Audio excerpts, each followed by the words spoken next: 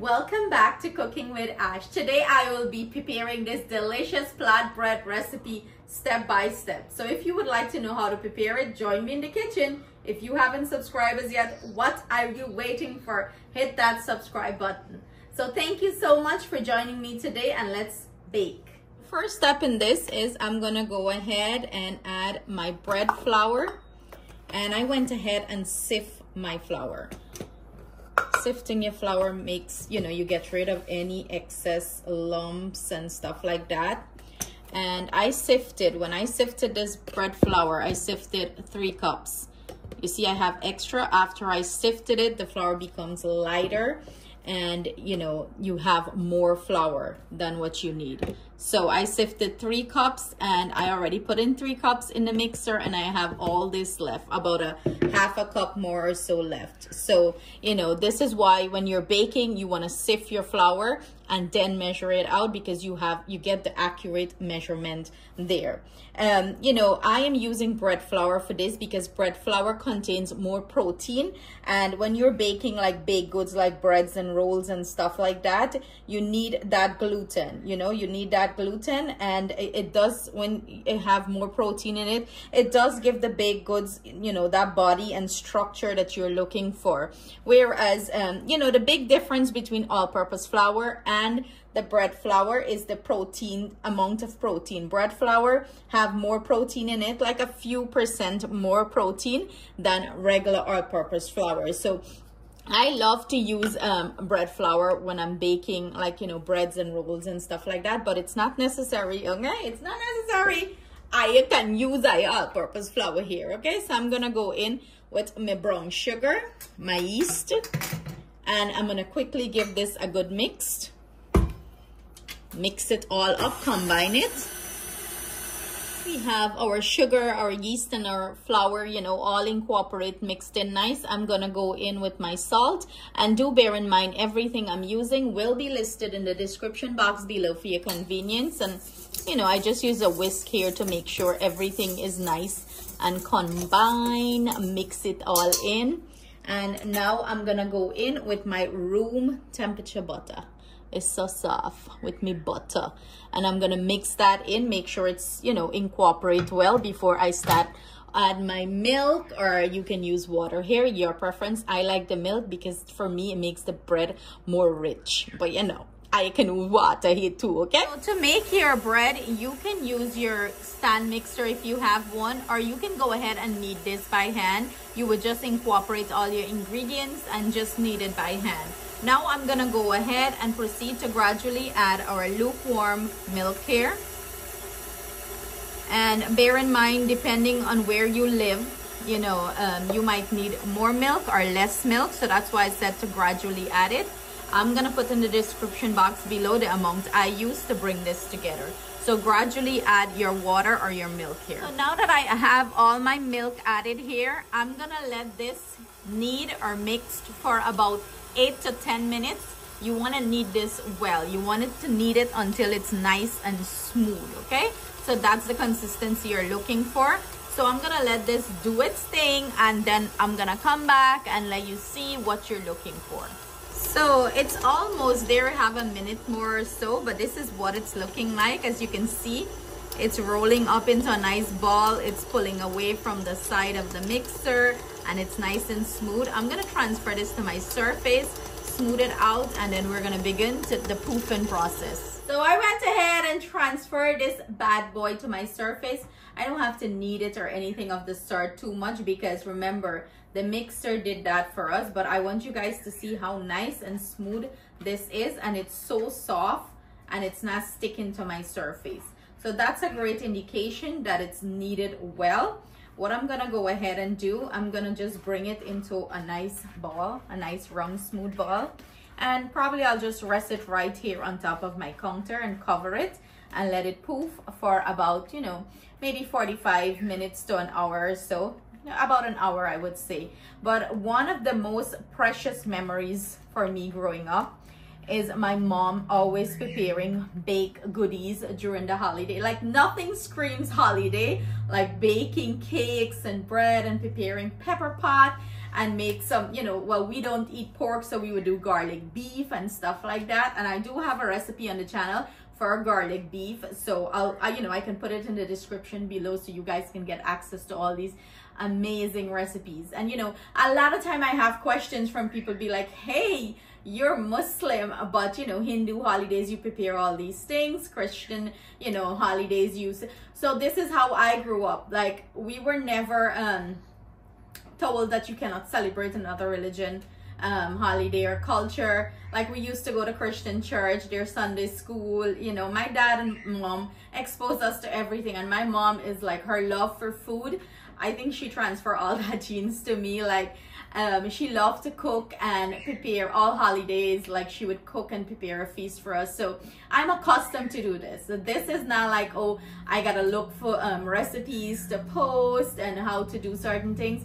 Like the knowledge that I gained from my mom, you know, passing on all these things, I'm so grateful for it. So this is why I enjoy doing all these things. And nothing screams Christmas like some nice homemade plaid bread and pepper pot. Y'all know that is the fix, right? So I'm gonna set my timer. I'm gonna just take the mixer and the mixer bowl and cover this down. You can use a tea towel, but this covers it pretty secure. And we're gonna come back in an hour time and check on this bad boy. Moment of truth, 1 hour later. What?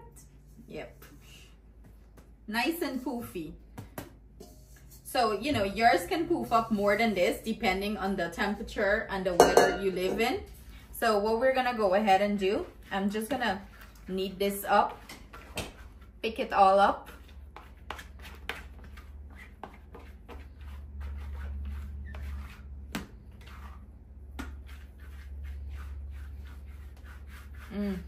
The smell in the kitchen is beautiful. So I'm gonna portion this out. Try to do 3 even portion size, and then you take out a little extra piece. This extra piece is to go on top. So you want to get it all nice, same size. If you want to drop it on a kitchen scale to make sure that it's even, you can go ahead and do that if you're not, like, you know, 100% sure. You can feel it, you can tell from it. This one feels smaller.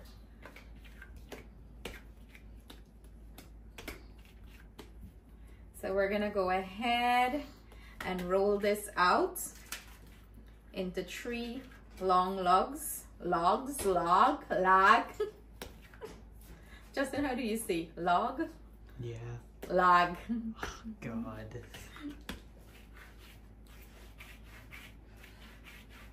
You're gonna roll it out, you know, to form your plait or your braids. I like to get it like nice and smooth. Sometimes it's not nice and smooth. Like the thing itself, it has like a little cracky to it. I know me and my little perfectionist side. Let's try to make it smooth, but it is what it is. If it's not smooth, it's not smooth. Now that I have my 3 logs, I'm gonna start by braiding from the top, coming down. Some people do it in the middle. Listen, whichever way you feel comfortable doing this, just do your braid, you know. Don't make me tell you how to do it. So you're just crisscrossing. Like if you're braiding here, that's how you're doing it. And when you get to the end, you grab all 3 of it and you tuck it under. Like so. Then I'm gonna finish up this end. Hey, be smooth. And you want to braid it, you know, as tight as you can get it. Get to the end, same thing, you tuck it. For somebody who get long hair all her life, I should have been a perfection with my braid, and my daughter get long hair. But look me and my braid now, it looks so. Here I have my pan lined with parchment paper, and you know, flatbread got to get that little thingy on top, that little piece of string on top, and you just take it and you tuck it at the bottom of it, and you cover this with cling wrap, or you can cover it with a tea towel and let it rise for about 45 minutes, and then we're gonna bake it off. So there, I have a plait bread ready. Okay, almost ready.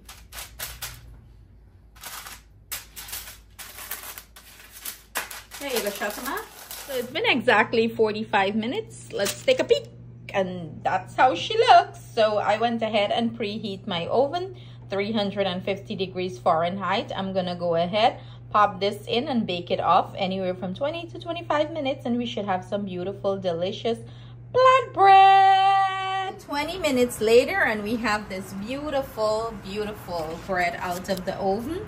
What I'm gonna go ahead and do, I'm gonna go ahead and glaze it with some butter. Yeah, I have the butter, the stick butter that I'm glazing it with. You want to glaze it all over, and this is the hot bread is gonna melt this butter down nicely. Or you can use softened butter, use a you know, a brush and getting into all the nooks and you know, the cranny pieces and all that you get in there, but this does the job well. So I'm gonna let this cool down before I cut into it.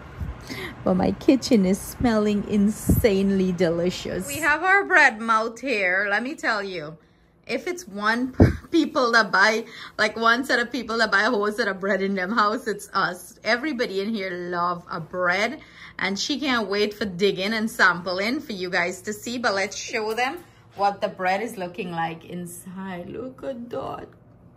Look how soft and moist it is. Break into it. Break into it. Wow, yummy. Okay, go butter it up, because me know you want butter it up. She loves butter and bread. Like every evening, that's what she have, butter and bread. Should have made this earlier so I can steal all of it. I know you're gonna eat all of it. Okay, go in, dig in.